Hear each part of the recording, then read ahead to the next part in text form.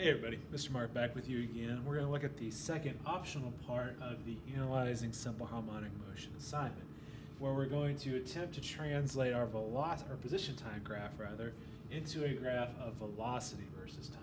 So the thing that we have to remember mathematically is that the velocity is the rate of change in position with respect to time, which means it's the slope of the position time graph. And then later on, the acceleration is the change in velocity over time, meaning it's the slope of the velocity time graph that we're about to create.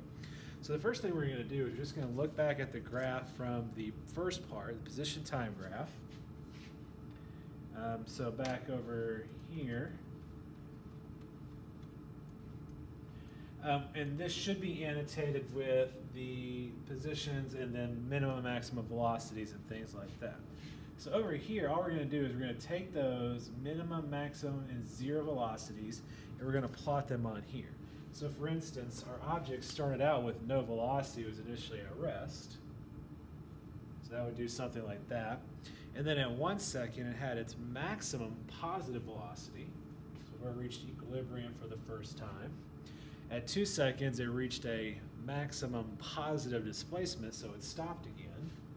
So back to zero velocity. And then at 3 seconds, it was back to equilibrium, it was moving in the opposite direction. It had a negative velocity, so a maximum negative velocity. And then at 4 seconds, we're back to our original starting conditions where the thing was back at rest. And so we can kind of continue that pattern. It goes rest, positive, rest, negative, rest, biggest positive velocity, back to rest, biggest negative velocity, so on and so forth, kind of like that. So we draw a smooth curve, kind of connecting all those points. It doesn't have to be perfect. Don't try to freehand it all at once. Take it one segment at a time.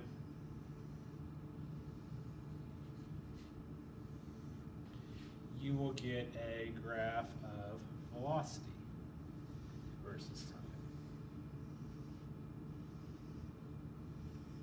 So where the slope of the first graph was zero, where it was flat, that's when our velocities are really, really big. And then when the slope of the graph was zero, when the slope of the graph is really, really steep, that's when our velocities are really, really big. And so plotting that gives us the opportunity now to study the acceleration in terms of the rate of change in velocity. So the next thing that we're going to do is we're going to go through and we're going to figure out when is the acceleration zero. So the acceleration, again, is the change in velocity over the change in time. So the question is, where is the velocity not changing? Where is the slope zero? So the first time that that's true is going to be at 1 second. So when the graph goes from up to down, it's got to flatten out in between.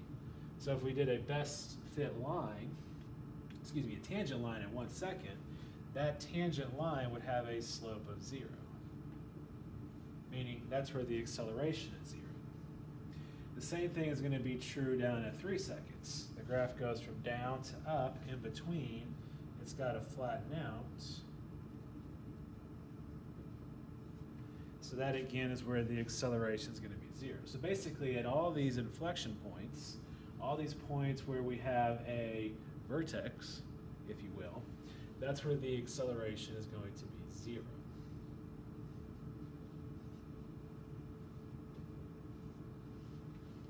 So if you look back at our position time graph, those should be the times when the object is at equilibrium.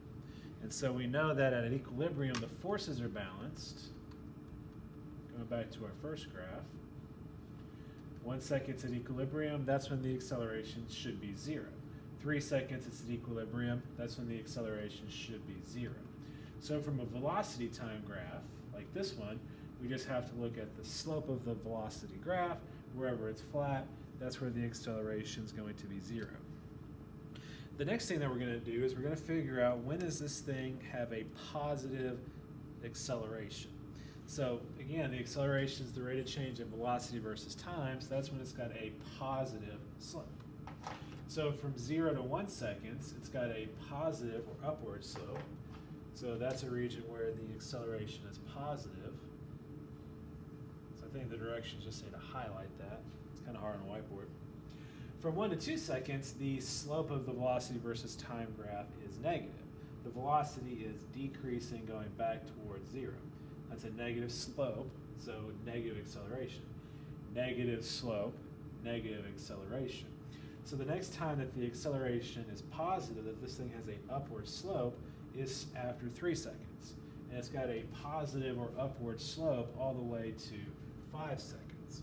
So we would highlight the region between 3 seconds and 5 seconds like that. Between 5 seconds and 7 seconds, the slope of the velocity graph is negative. It's positive again between 7 and 9. And then the last segment where it's positive is that little tail at the end between 11 and 12 seconds. So again, the slope of the graph of velocity versus time tells me the acceleration. So I just look at the slope and tell if it's positive or not. Positive slope, positive acceleration, negative slope, negative acceleration. Now the next part is write SD next to all the intervals where the object is slowing down. Slowing down does not necessarily mean negative slope. Slowing down means our velocities are getting closer to 0.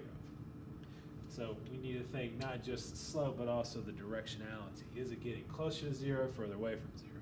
So during the first segment, 0 to 1 second, the velocities are moving away from 0. So this is the object speeding up. Between 1 and 2 seconds, the velocities are coming back down towards 0. So between 1 and 2 seconds, our object is slowing down. Between 2 and 3 seconds, it's a negative slope, but it's a negative slope because it's speeding up, going away from 0, in the opposite direction, or the negative direction, down in this case. And so between 2 and 3 seconds, our object is going faster and faster and faster, just down instead of up. So the next segment where the velocities are getting closer to 0 is between 3 and 4.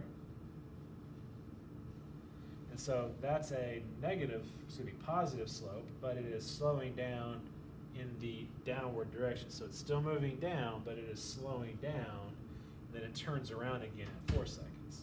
And so during that interval, it's slowing down. Between 4 and 5 seconds, it's speeding up again. Velocity becoming more and more positive. Between 5 and 6 seconds, the thing is slowing down. Between 6 and 7 seconds, the velocities are moving away from 0, so it's speeding up. Between 7 and 8, they're going towards 0, slowing down. 9 to 10, slowing down. And then 11 to 12, slowing down. So here the trick is that mathematically, we need to understand that the acceleration is the slope of the velocity versus time graph. So not so much in Physics 1, but in future classes like AP Physics C, we need to have a better handle on understanding mathematically how the acceleration and velocity relate to each other, and then to the position time graph. So, not 100% something that we absolutely have to know in Physics 1, but it will help you in future classes. Till then, ta-ta.